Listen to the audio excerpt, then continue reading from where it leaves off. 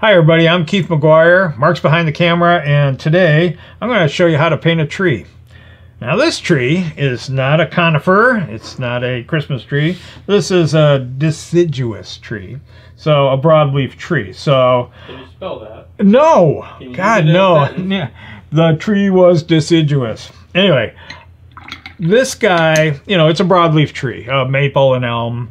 I'm not going to get that specific, but this tree is probably a little bit of younger tree. It's not really old. It's not really tall. So I've given you all the little bits of background. I don't know if you can see the picture. Can you? It's probably a little light. Yeah, okay. But as I fill in, we're going to do this quickly. This is just kind of like a study, a quick study. So can you put a little stick person next to the tree no, for scale? no. Okay. No. Cow? Yeah, all right. Anyway, I'm going to start with, I just want to very briefly, oh, I don't have a pencil. I'm not going to worry about it. I'm just going to have the light coming down in this direction. Usually I put a little light bulb up there.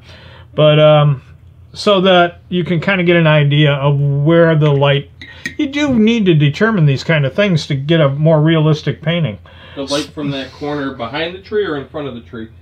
Oh, God, no. Jeez, you just made it difficult. All right. Well, I need to know if the shadow's going to come towards. It's going to be on the. It's going to be on this lower. It's going to be. I'll show you. Just paint the tree. Yeah, I'm just painting. Okay. Let me do my job. Anyway, right now I'm pulling out a little May green and a little bit of, I believe it's chrome green. I'm going to check my little color chart. So Keith's using his Schminky pan paint. I am. He's got his Lowell Cornell brush. He's got a butcher tray, an enamel butcher tray, and he's got his Arches cold press. Is that 140 or 300 pounds? This one's 140. The 300 would be a little more texture. This is fairly smooth, so not a lot of tooth, but it still holds the paint very well. A link where to buy any of the stuff that Keith is using is in the description below. Feel free to purchase from our links. We get a small commission as a thank you. You don't pay anymore. Or use that as a checklist to go find them at your local art center. Commercial done. All right, good. All right, I'm back. So I've what I want to do is I'm not going to wet the entire area. I'm actually going to I'm going to put a little light bit of color so you can kind of almost see what I'm doing. Almost see. Now, what I am doing is I'm putting a little bit of water on the paper. I'm just kind of dragging it. I don't want to hit every bit of, I'm using the kind of the side of the brush, okay? And I don't want to hit every bit of the interior of this tree. I want to leave some light shining through, okay? So, I've got some water. All right. And now I'm going to apply a lighter color first. I'm using the May green.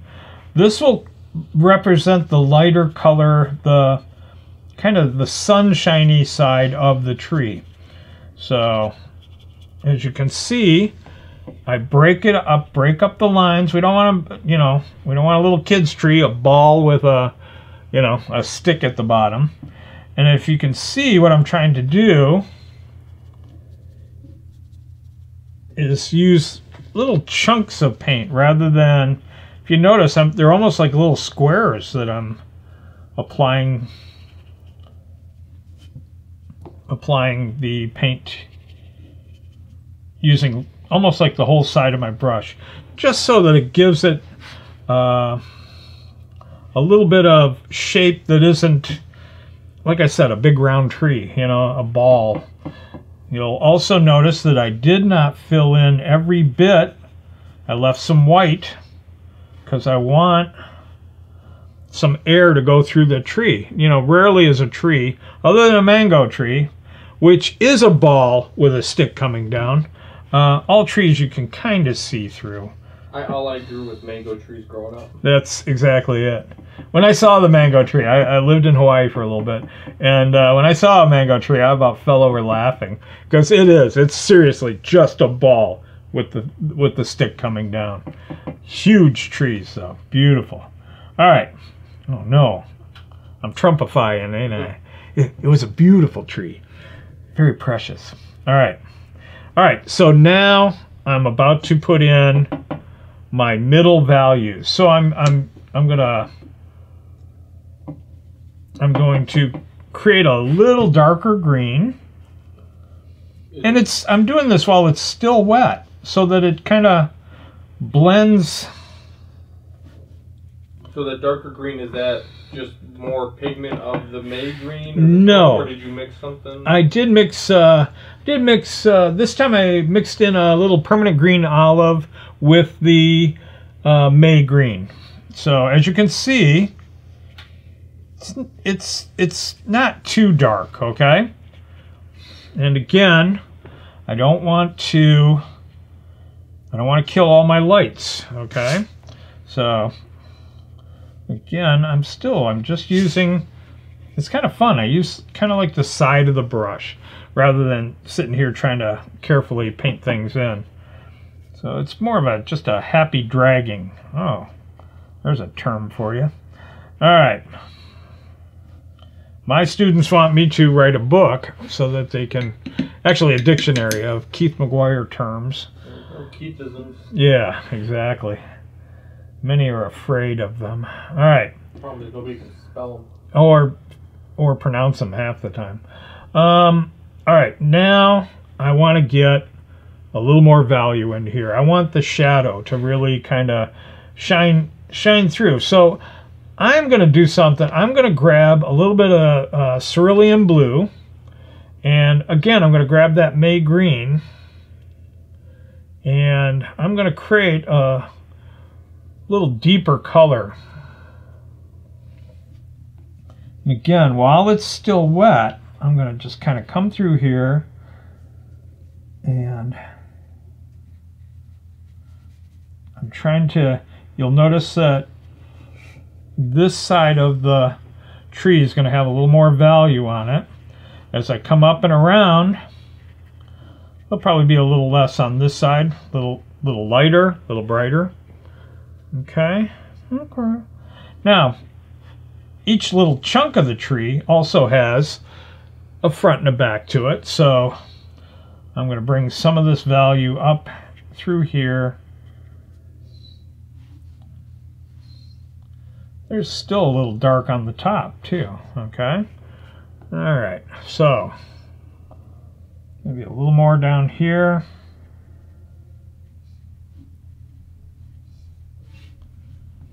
Now you notice I left a little bit of air here and there. Okay, now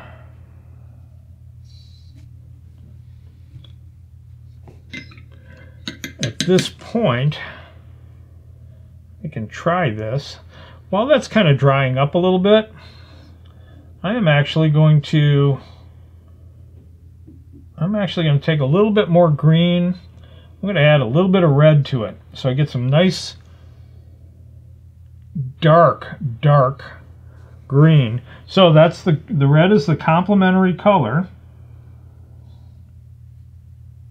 Now I don't need a ton of this, but I want to use a little bit of this just to kind of break up the color of the tree a little bit. So while it's drying, I'm adding a little more shadow here and there. Just because I'm a stinker, which green and which red did you use? Oh, I mixed that,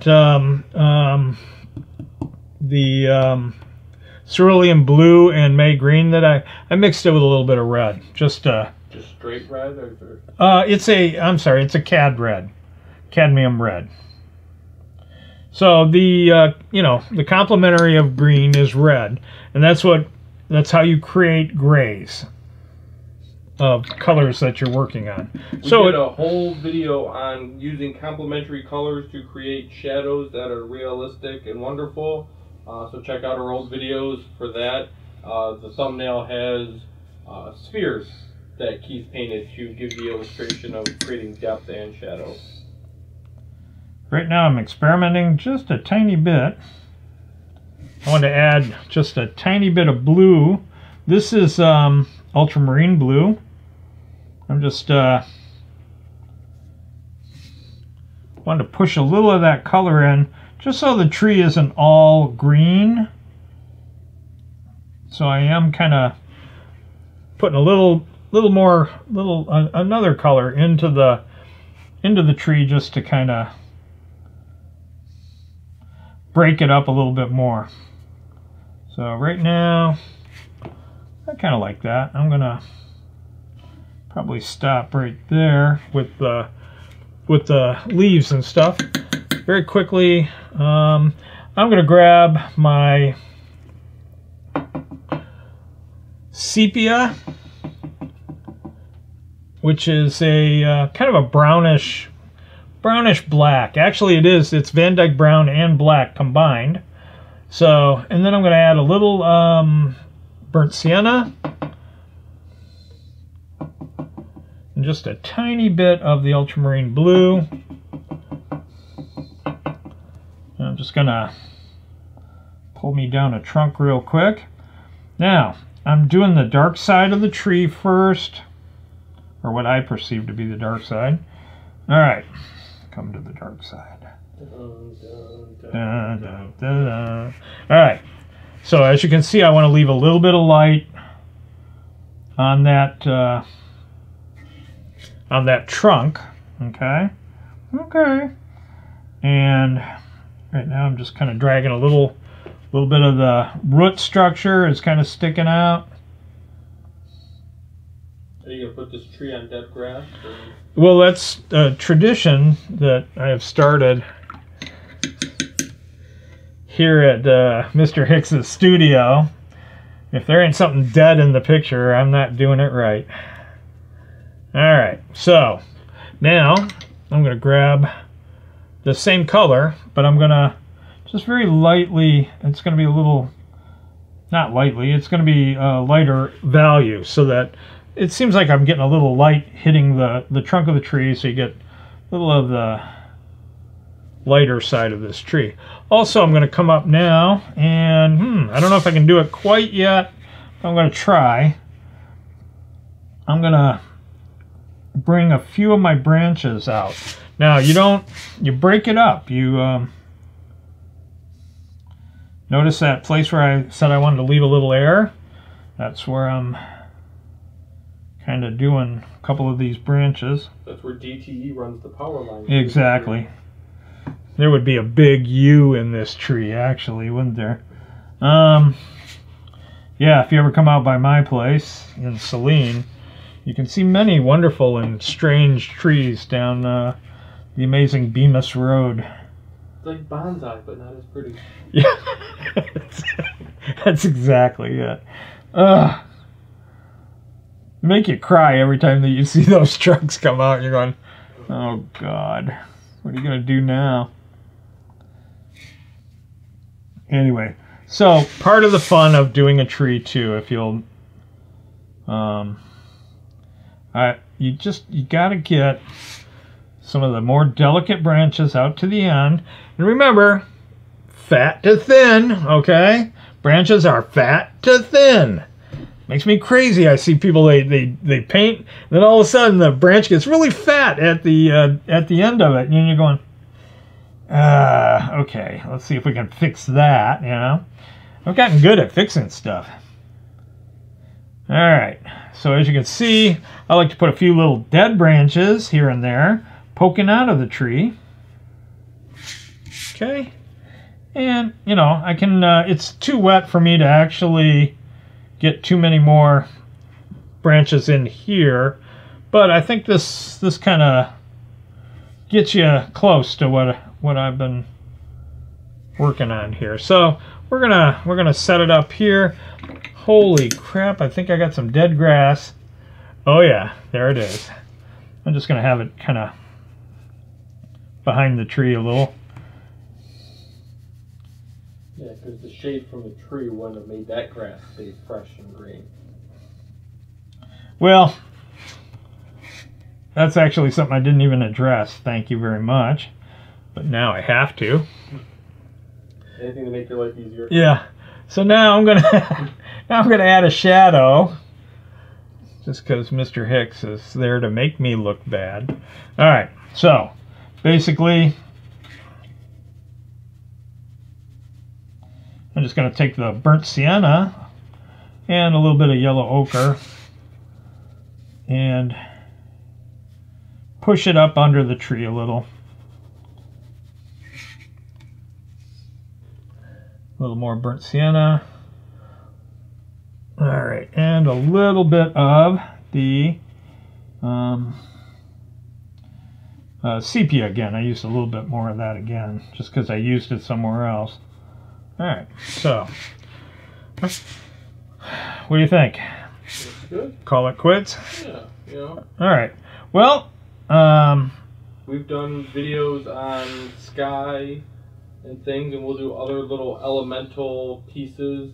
These are all, the idea of this wasn't to, here's a finished painting that you're going to hang on the wall. This was a study in how to paint a tree so that when you have a painting with sky, trees, water, and all the other fun stuff, your tree looks good. Yeah, I hope so. I don't overdo it. Just relax. Let the paint do some of the work for you. The one thing about watercolors, the one really fun thing about watercolors is the paint will do unexpected things. Go with it. Try it, play with it, have fun with it, okay? Experiment as often as you can. Next tree we do, we're going to do some conifers, Christmas trees. This is because it's happy in spring and summer, early summer, and I thought we'd do something a little on the light side. So thank you very much. Take care. Anything else? Subscribe to the channel. Leave us a comment if you have any questions, or share links to your work. We'd love to see it. Yes. And materials, again, are in the description below. Thanks for watching. Bye-bye now.